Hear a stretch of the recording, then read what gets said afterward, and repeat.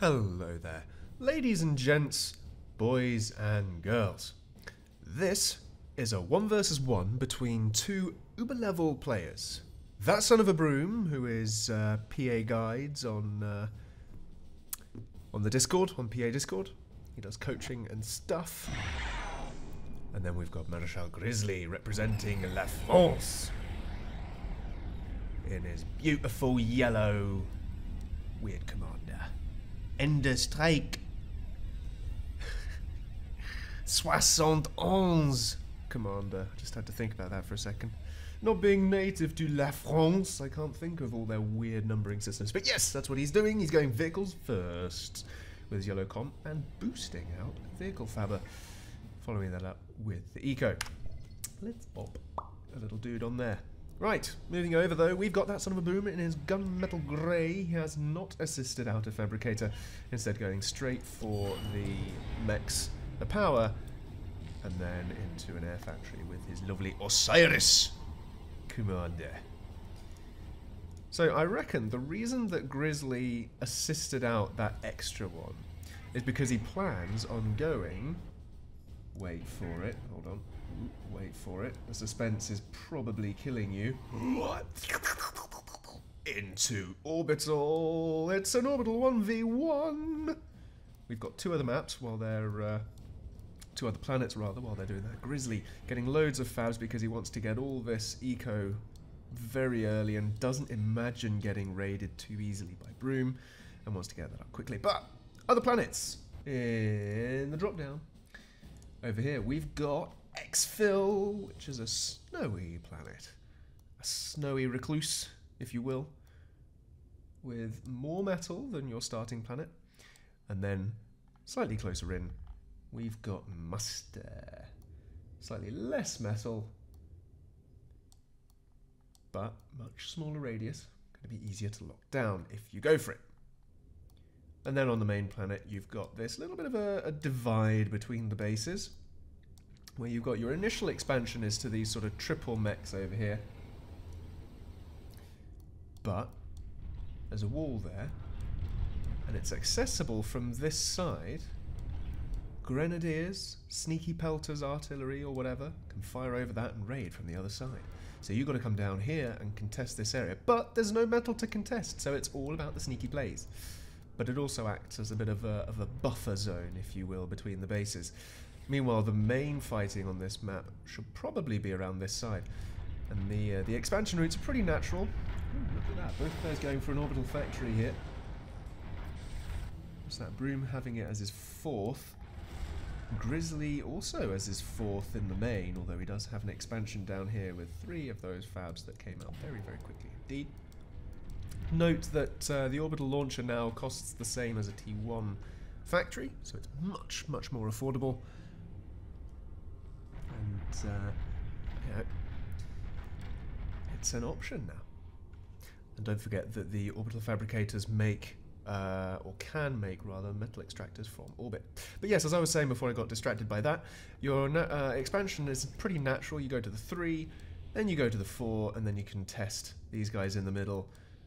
And at some point during that time, you can go to these 3 safe guys down here. But on the other approach, there's no mechs. And it's kind of like a bit of a skewed symmetry here. So Maréchal Gryzzly expands south and across and up with the blank space there. So most of the action is very, very easy to see where it's going to be. You're going to have contact points around this sort of area. Potentially a few around the back.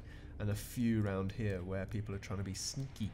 But that means that because you have so few places to put your attention on the main planet, it gives you the opportunity, and there he goes. Broom is up and away into Orbital. So let's have a look at here. I'm going to use my camera anchor pin right about there. And I'm going to keep the camera keep the cameras as they are, I think, for now. And Broom's coming over here. We'll come back to that in a moment because I see boombots moving. I see boombots moving. Gryzzly has discovered he can go on the sort of blue zone here, as has Broom. Look at this. where there's tanks and grenadiers in there, crucially. Grenadiers. If you want an easier view of the pathing, by the way, I'll show you just after these guys have done a little bit of raiding here. In fact, I'll do it now. You can use the debug view. Hotkey varies depending on your settings. You can set them as whatever you want. I've set mine Control Alt open square bracket, but it's up to you. And the red is pathing mesh, so you can kind of see where the pathing is able and where it's not. But here we go. Grenadiers. Broom. You need to get your grenadiers a little closer, my friend. They don't quite reach. You got to get a little bit closer. A little bit closer. Just a little bit closer. If I say that any more time, I'll push people away from me rather than bringing them closer to me. Broom! Watch your grenadiers, mate. While he's fiddling around with that, though, there's not a lot of fighting happening. There's a little bit over in the middle here where Gryzzly's starting to push out. Looks like Gryzzly, for the most part, is perhaps going T2 as well, is going to be focusing on this main planet here, this main metal planet. Doesn't look like he's putting too much emphasis on getting off-world at this stage in proceedings. Meanwhile, Broom, though, is over on Exfil with his comm, safe and sound. Had an orbital fabber doing some building, but it got picked off by Gryzzly's Avengers there. This looks like an attempted Gryzzly. I think that was an attempted Gryzzly teleporter there that Broom must have taken out. There's no reason why Broom would build two thingies there. And we did see that Gryzzly sent off an orbital fab, which no longer seems to exist. So Broom must have killed it off, preventing Gryzzly from getting onto this planet and expanding early on in this game, which is really what you want to be doing in orbital games, just denying your opponent these sorts of expansions. And I'll put that as Cameronka 2. Meanwhile, over on Muster, both players are over on this one. Over on the lava planet, both are here, and Broom has finally, if we look in that picture-in-picture, managed to raid those from the other side of the wall, coming now down the bottom of Gryzzly's fort, round to the top, and potentially pushing up into there. We'll have to see what happens when they get there. Gryzzly, though, also raiding over here. Have a look at this. Sneaky, sneaky.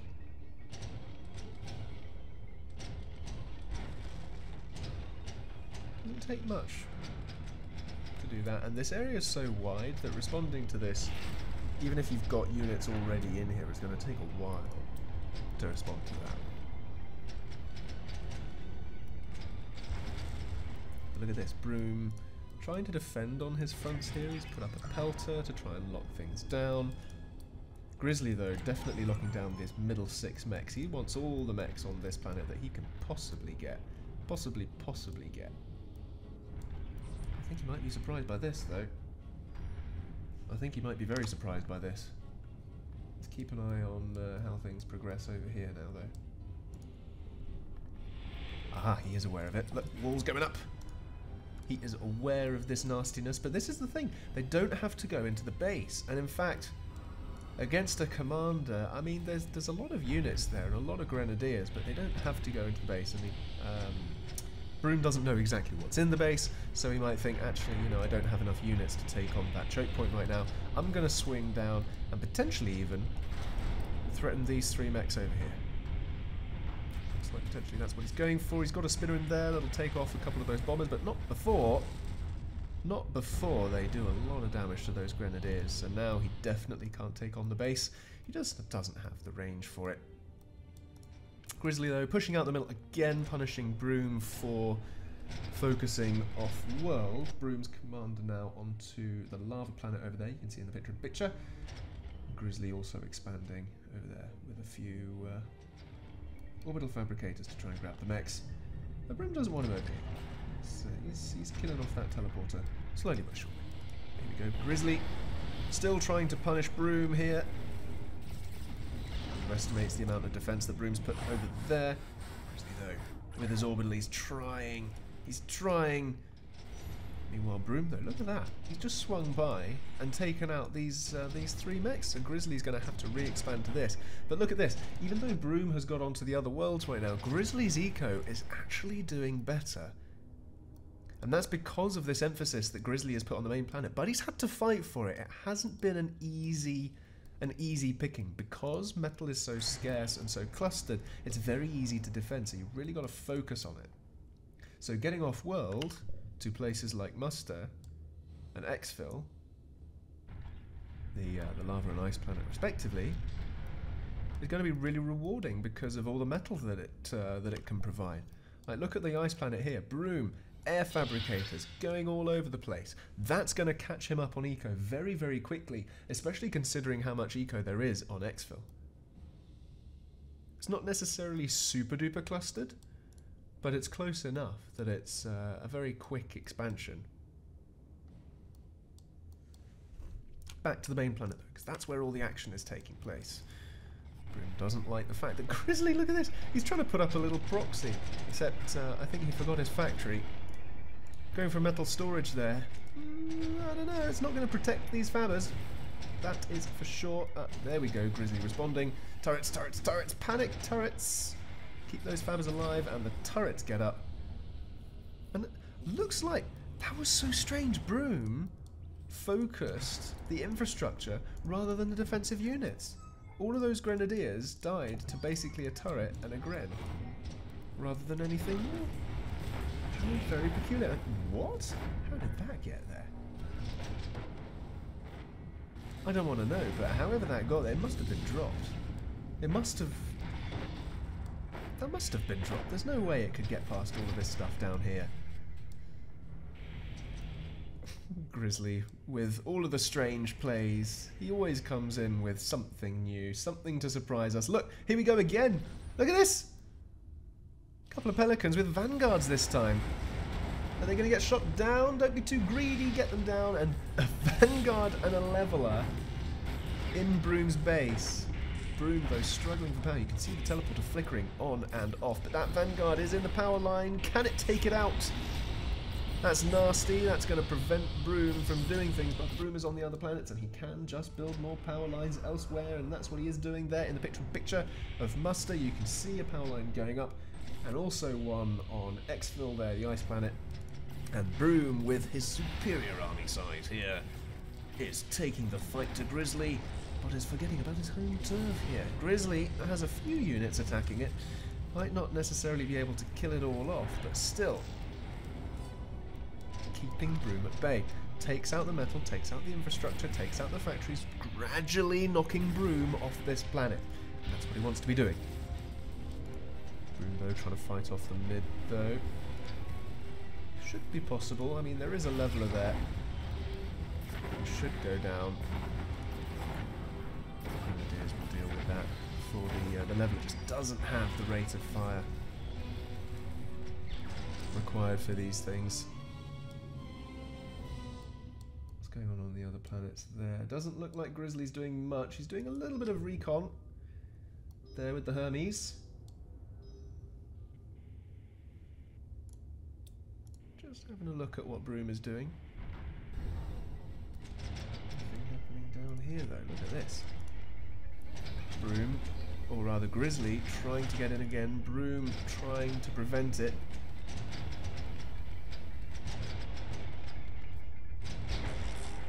Does so.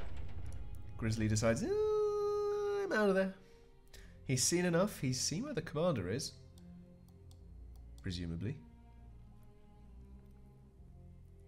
But he doesn't want to hang about. Away they go! Back to wherever. That camera can stay on there actually, because we're looking at this one. Look at this, he's got units ready to go through a telly, as and when.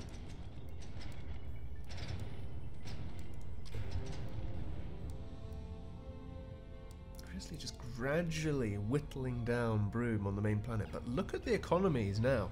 Broom there, floating like crazy. 412 metal to 168 from Gryzzly. So Gryzzly really, really needs to step it up in the orbital space here.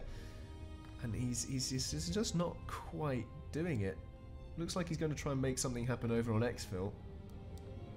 And if he can, that could be what he needs, because that's where the majority of Broom's eco is right now. If we look around that picture-in-picture, he's got all of the metal sites on this planet now. Every single one. And that's those air fabs just set and forget. Ooh, Gryzzly here. Gryzzly's here. The teleporter's coming. This could be very, very big for Gryzzly. And there's a power line there just waiting. And the units are going through from Gryzzly's base. And the power line is just waiting to be chewed up by this army here. Is hungry for electricity. Down it goes. There's not a lot that Broom can do about this. He does not have any army over here. Did Broom forget to, you know, defend?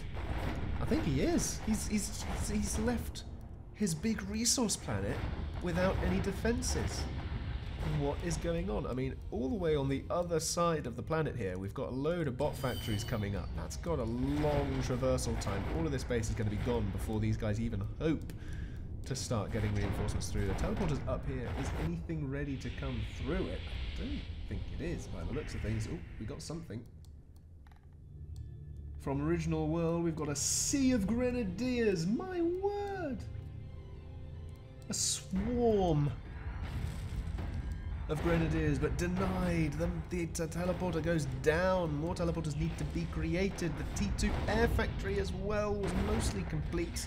If that had gone up, though, that would have been big. And here we go. Gryzzly following things up with a lovely proxy base here. Factories first.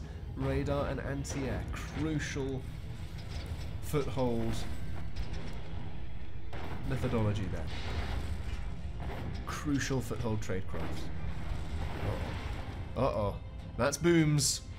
Against a majority tank army. That's booms. That's hard cat. Just streaming across. Look at this.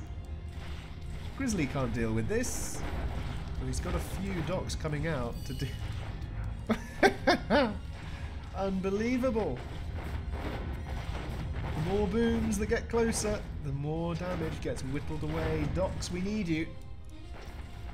Gryzzly, move your docks to the booms. Look at this, they're coming in. What is going on in this game? And the T2 air is complete now. Broom, focus that down. He didn't want to waste any time there. Looks like nothing from Gryzzly in ooh, never mind, spoke too soon. Another little scouty radar going off to muster, see what he can see. Let's have a look at what Gryzzly can actually see here. So he sees an empty base. He sees, well, he knows that units keep streaming in from this sort of a direction. And he knows that, well, there's a load of expansion on this planet. He can just about see it. And so he can guess that there's loads else. Or the other metal sites. But the fact that there's so little resistance on this planet, Gryzzly can probably assume that there's little else. But he does see the T2 air now. So he should respond with maybe a vehicle factory and spinners. Instead he sees not. What can he see over on muster? He sees a commander. That's crucial. And he sees a big old orbital place. He sees loads and loads of pigeons. He sees a T2 air factory, more air factories and bot factories, and the teleporter as well. So he knows that getting onto this planet is going to be a bit of a hard fight. Let's have a look back on the main planet. Though, we've got units ready to come through, a teleporter ready to assist. And Broom is almost fought off entirely from this main planet, and that will give Gryzzly the breathing room he needs to really focus into the orbital game, and that will be bad for Broom, especially because look at those economies. Broom's been knocked down a peg by about 40 mechs, and that will gradually increase. Here we go. Looks like a foothold is going to try and be made over on muster. Let's have a look back on ice for the moment. World patrolling grenadiers. Broom. Really? Really, Broom? Really? Really? Really? And Gryzzly over here, though. He's got a bit of a thing to do. So, here we go. World patrolling Avengers like this is a bit of a double-edged sword. Yes, it is likely to stop one or two things from slipping through. But the moment you've got a big force like this, they've all got to be manually converged on that point. And you see how slow they all came across to deal with that? If that was, you know, if they were all there and ready, this might not have gone up.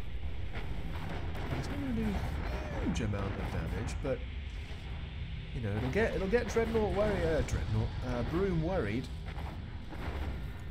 There's a good few levelers there. You know, that could not be very nice for all of this. So yeah, when you're defending your planets, it's better to have groups, large groups of Avengers or defensive orbital units or whatever, and maybe a few on World Patrol like this, but don't have them all on it. Because imagine if all of those units that had come into the orbital layer were combat units, like Avengers or something like that. As they sort of encircle, but they approach in fewer numbers, then the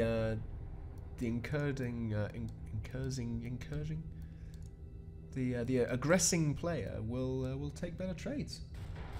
And that's not what you want. You don't want that. You want as good a trade as possible.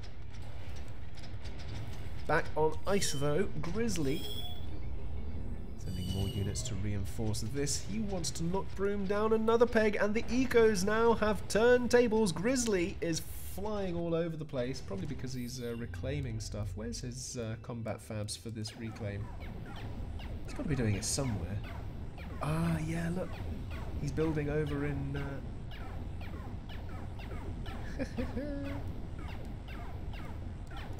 in Broom's base, and as he builds, he reclaims, and that'll be where the flicking comes from. So Gryzzly now has control of all of the main planet here. All of it. And over to exfil now. T2 air is a thing. Gryzzly's foothold is a thing. It's a little flimsy. It's got a lot of AA though.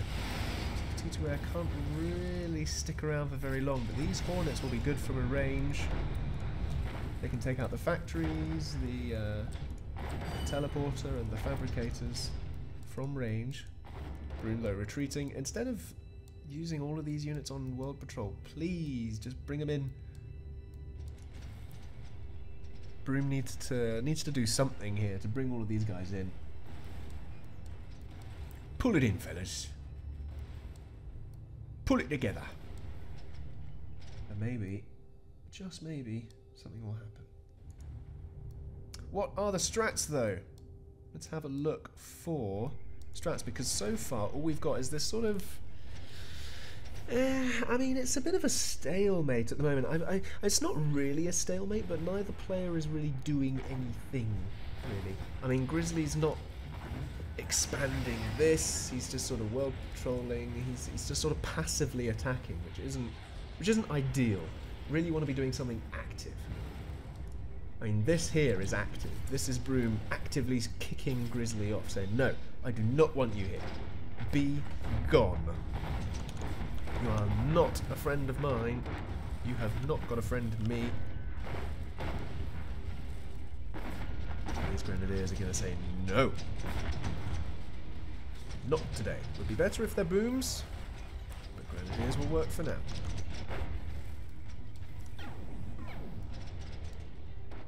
Let's have a look over on muster though. Is Broom doing anything over there? So T2 bots over here, but it's other than this attack, Broom is very passive, it seems. What's going on over here? Very, very passive. Loads of orbital launchers, not trying to do any attacking. Just trying to get his eco up. He's struggling on metal, and he's trying to rectify that situation right now. That's his main focus. He's got loads of boombots here to help defend against any vehicle incursion. Fair enough. But again, nothing active that's going to threaten Gryzzly. He's playing very defensively and very passively. What is Gryzzly up to though? Gryzzly's sending a radar to muster. He's going to have a look. Gryzzly's got T2 air ready on evac. It's all finished and ready. And he's using that T2 air to send and scout. A lot of it as well, actually. Look at this. Coming in from orbit. Aha. So Gryzzly sees the commander. Let's have a look at this, because that's going to be crucial. I reckon... Aha. Look at this. The booms are ready, and Gryzzly, in an interplanetary game, is looking for a boombot snipe. He saw that this commander is very weak. He does not have defensive units around him. He does not have anything like that. There are boombots moving, so Broom is ready to do some invading. Look at this. Let's keep an eye on... Ooh, I think... Did I see a teleporter? Maybe going up over here? Something's happening. Again, Gryzzly, look at this. Checking. There's got to be a teleporter coming up somewhere, surely.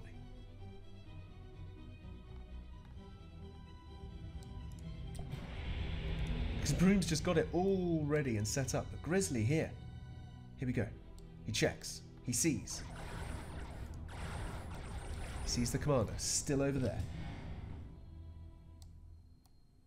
What's his next move? Send an orbital fabricator. Orbital fabricator, Gryzzly. Orbital fabricator, Gryzzly. Invasions don't happen without tellies, and you need a telly. Let's go back to war view.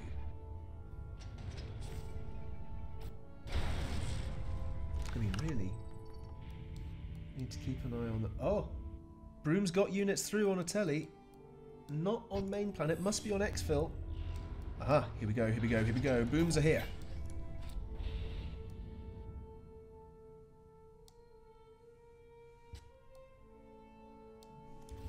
Booms are here, and we've got loads of docks in the area, in the vicinity, to take care of these booms. Of course, docks no longer have their anti-air capabilities. If you're joining us after a very long EA hiatus, you'll be surprised to hear that the dock's AA ability has been removed. Blue Hawks, beautiful against levelers. Gorgeous. Can't complain. Boombots, even better. And there's so little empty ground in this base now. These boombots should, in theory, be able to deal with it, but that's not the big thing that's happening right now. The booms are on the move. Gryzzly is ready with his finger on the trigger. Look at those booms swarming that teleporter. We can monitor these guys in picture, but they've taken things out, and they could take out the rest of this. But we've got an orbital fabricator going to muster. Where? Right next to the commander. Get that teleporter up. Get the teleporter up. It's up.